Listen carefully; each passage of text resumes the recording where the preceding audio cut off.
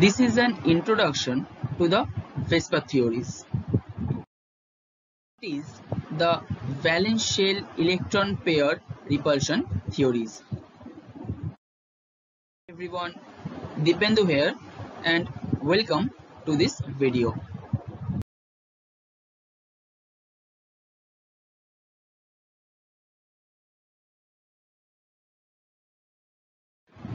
If I ask you to draw the Lewis structure of methane or water molecule, you will easily be able to do it, right? Like this. This is the structure of methane and this is the structure of water molecule. But have you ever imagined how would they look like in 3 dimensions? This is where the Vesper theory comes in. It helps us in identifying the structure of a molecule in 3 dimensions. But first, let's look at the postulates of Vesper theory. Number 1, it says the shape of a molecule depends upon the number of valence shell electrons around the central atom. Number 2, the valence shell electron pairs tends to occupy such positions in space that minimizes the repulsion between them. Number 3, geometry of two molecules can be same, but their structure will be different due to the presence of lone pairs and bond pairs. Number 4, a multiple bond is treated as a single electron pair. You can pause the video and look at these points whenever you want.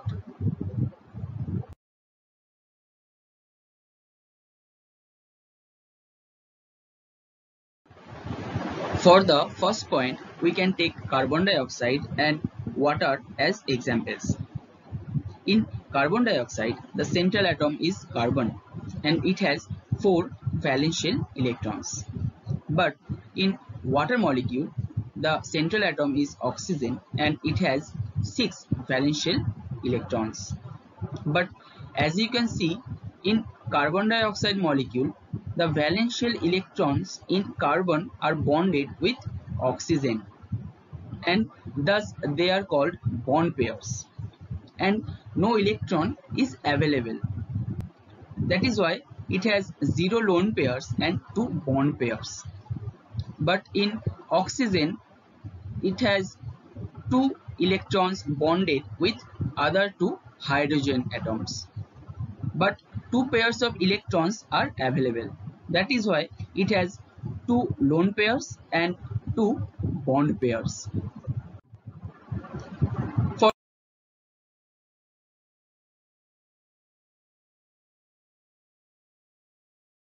the second point, it says valence shell electron pair tends to occupy such positions in space that minimizes the repulsion between them.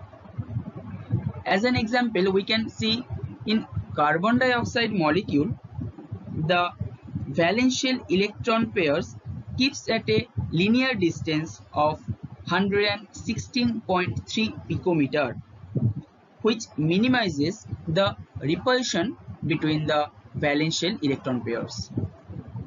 I hope the idea is clear.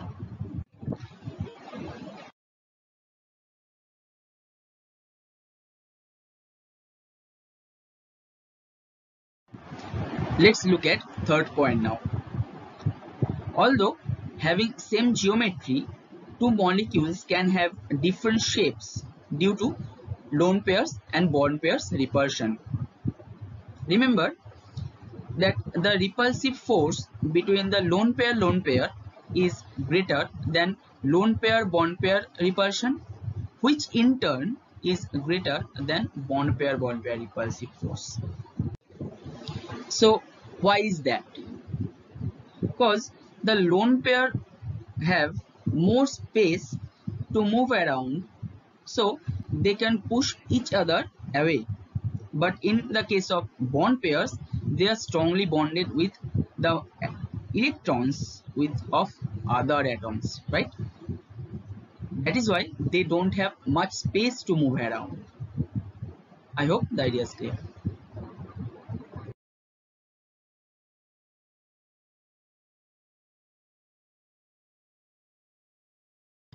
So what does the fourth point says? It says that all the bonds in a molecule are treated as single bonds because single bonds has a electron pair, right? We can take carbon dioxide and HCN as an example. Although in carbon dioxide there is double bond present, it will be taken as a single bond. That is, it will be counted as one electron pair, or we can say one electron super pair if you want to. Okay, same for HCN molecule.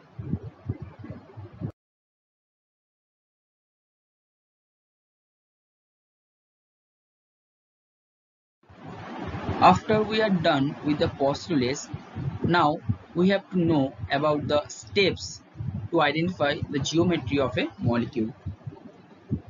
Step 1, we have to identify first the central atom. Step 2, we have to draw leaf structure of the molecule. Number 3, then count the lone pairs and bond pairs around the central atom.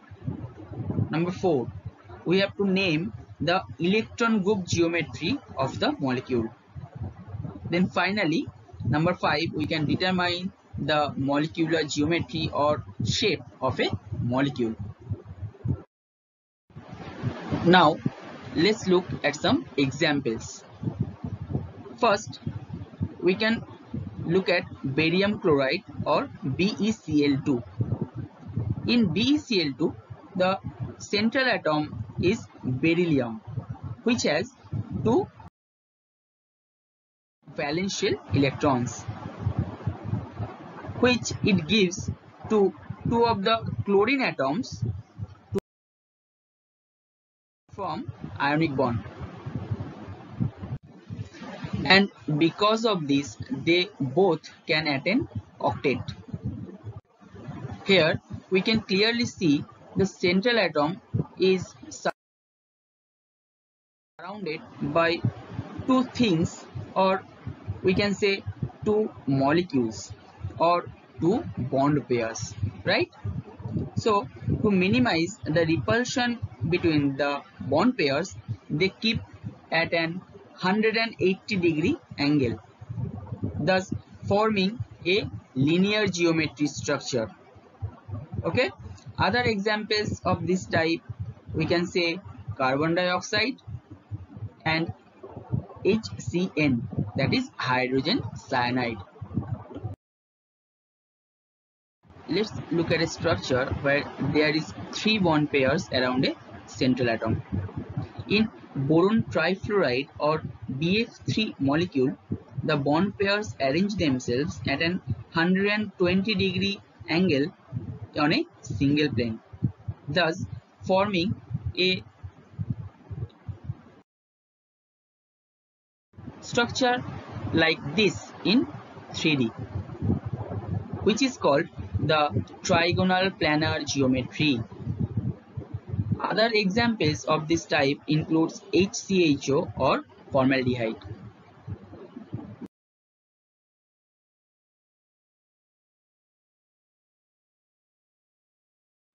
In sulfur dioxide, there is also three things present around the central atom sulfur.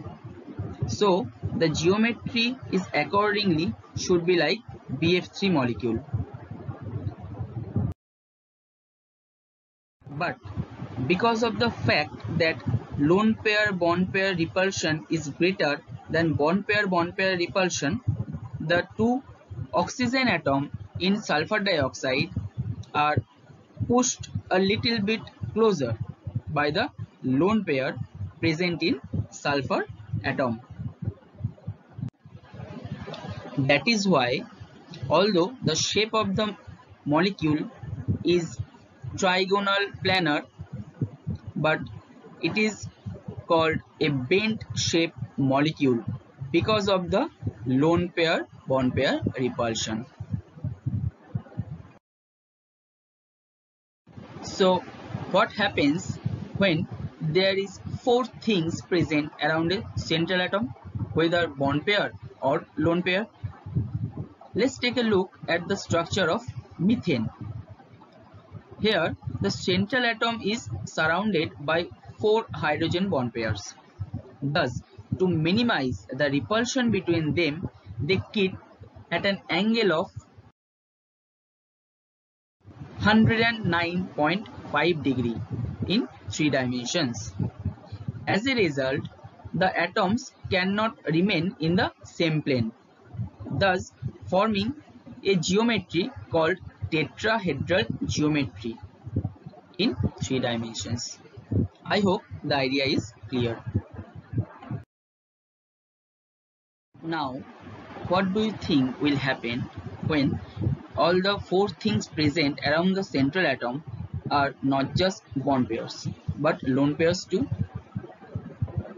You guessed it right. They will have pen-shaped structures.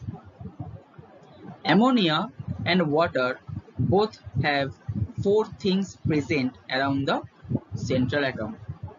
But in the case of NH3, the angle between the atoms is 107.8 degrees, whereas in H2O, the angle is 104.5 degrees. Can you tell me why is this difference? Right. The oxygen atom in water molecule has 2 lone pairs present on it. But in NH3 molecule, nitrogen has only 1 lone pair. That is why the repulsion between the lone pairs in oxygen are far greater than the repulsion in the lone pair bond pair in NH3. That is why the hydrogen atoms in water molecule are pushed a little bit further than in NH3. Here is how the molecule looks like in 3 dimensions, having tetrahedral geometry, but the shape of these molecules are bend shaped, right? I hope you all have understood all the different shapes I have told you about. Now, let's just look at those points we have learned today. First, we have learned about the postulates of VSE pair theory. Second, we have learned about lone pair and bond pair electrons. Then we have learned about the steps to find out the geometry of any molecule. Then we have learned about the geometry of linear molecules, trigonal planar molecules, and also tetrahedral molecules. So, where do you go from here? We have to first practice the VSE pair problems. Then we have to identify common mistakes about these problems. After that, we will be able to learn about the trigonal bipyramidal and octahedral families. Thank you.